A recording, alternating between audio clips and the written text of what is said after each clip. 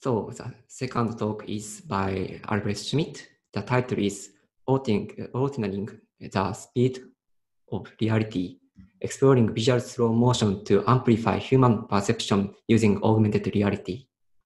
Albrecht, could you start? Oh, can you hear me? Yes.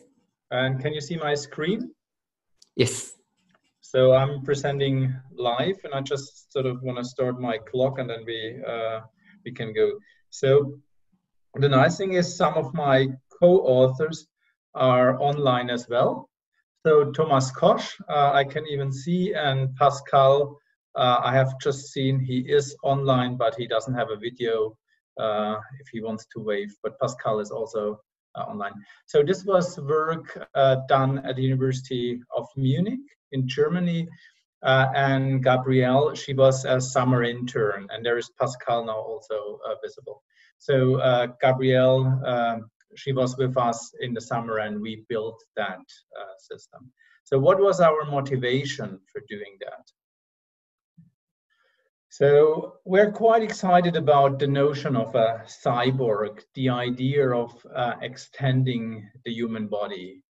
And if you look at fiction as well as research, perception is a key thing. Very often we think of cyborgs as beings that have an advanced perception. And our question was now, what does this take to create a new perception, and how does this link to reality? So one of the questions is, what is reality? And if you look even back in very early philosophy, reality is linked to how we perceive the world. And now if you think about things, there are a lot of things you really strongly believe in. You believe that certain people are governing your country, and you may not even have seen them. So you perceive things, and the perception shapes your reality. And as this conference now, we are all virtual, and so the interface we have shapes the reality we have. And for us, this question is, how can we start playing with this question, how reality changes if we are able to change how we perceive things? This is not completely new. And we see ourselves in a tradition of people who have been working towards augmenting the human mind, augmenting the human body, augmenting what we can do. And what I find really interesting is the work by Douglas Engelbart, the mother of all demos. It is very much about sort of linking places. It's an early video conference system. And here what we see is the idea, once you link people, you tear down boundaries of perception.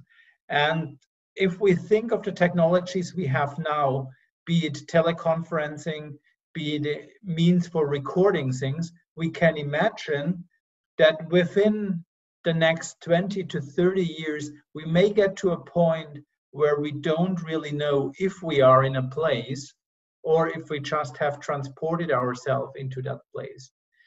And a lot of this related work which was done early was really to simulate the reality as we perceive it. So the video conference, the optimal video conference at the moment for a lot of people is if it would feel like in the same place, as if we would all be together. For us, in our work, we really ask the question, what is it if we lose, if we are able to lose the boundaries, if we are not stuck to the reality, if we can alter reality? And here comes the first part. We looked at sensors and sensing. And I think the best humans can do is something like we can view things with 20 frames per second. We have a very limited resolution. And so a lot of the work that looks at augmentation is really, can we do this the same remote? Can we do this in the same way? And for us now, the question is, can we build a visual perception system that uses the advantage of advanced sensing technologies, but combines them with the ease of use we have with our own sensors, with our own senses. So using your eyesight is really, really easy. You learn it as a child. It is really easy. You look around, you focus on things, you change your focal areas, you change your attention. If you compare this to using a camera, that's much more complicated. So the question is, can we separate the sensor hardware from the processing? Can we use new sensor hardware, but still use our ability to focus, to change attention, and combine those two in order to see things we could not see before, but without having sort of an awkward camera looking at things? So our guiding example is the following. So what you see there is two streams. So the first one is we see there is a bird sitting at that harbor wall, and sort of if we look at the normal speed, there is the bird, it flaps its wing and it's gone. So if we watch this with the normal speed, our reality would see the bird and it would be very quickly gone. Now we could imagine there is one interesting moment in this whole thing. It's basically when the bird leaves, when it starts its wings. And so the question is, would the amplified reality be, we see it, once there is motion, once we concentrate on that motion, we would slow down reality so we can see the bird. And then once it's gone, we go back to normal time, where we basically have to speed up for a certain time. Otherwise, we're not really sort of back in the reality. And this, looking at this, gives us a number of questions. So what are these challenges if we build such a system? And our approach was really to build it in order to understand the challenges. So one of the contributions that we have in this paper is really that we have understood the challenges, and we're still sort of in an early phase of getting solutions. So how do we go about technically to use augmented reality in order to change the temporal perception? And I think this is one of the things where we got the furthest. So using technology to slow down, basically we separate camera from presentation so we can do the slowing down. The second one is a really hard one, and that has very fundamental questions. It's how to overcome the decoupling of the perceived speed and the real process. So if you sit somewhere and the world goes slower and faster, it doesn't really matter much. If you try to catch a ball that you see in slow motion, it's not going to work. If you try to walk, it's not going to work. So we have to align our speed up and slow down with the points where people physically interact.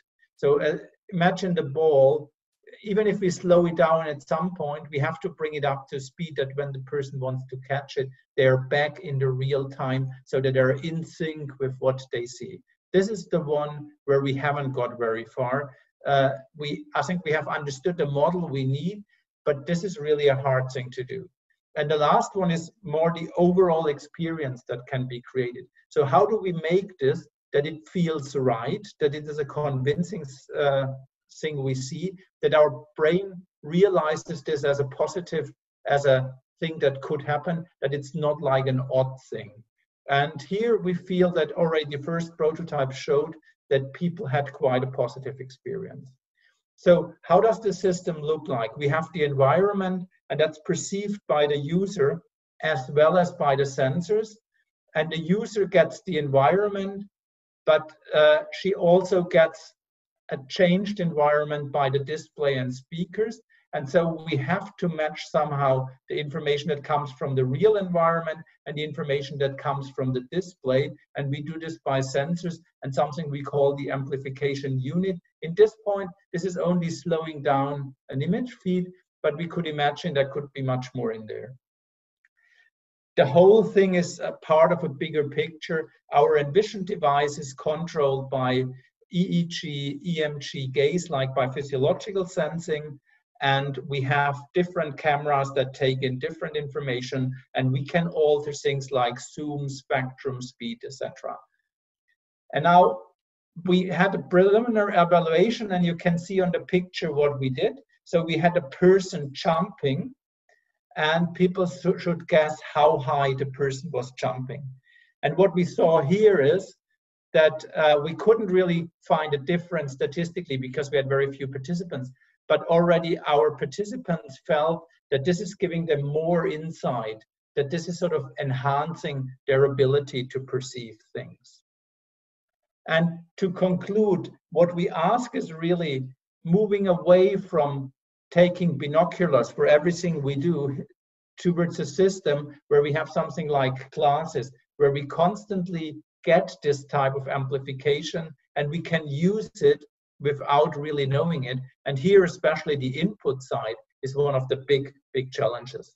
The whole thing is done in the context of the European project Amplify. It's an ERC project that looks at human perception and how we can amplify it towards building artificial reflexes. And if you're interested in the project, look at the website amp.ubicom.net. There are a number of projects, other prototypes that we have tried, or just ask questions now if you have time. Thank you very much.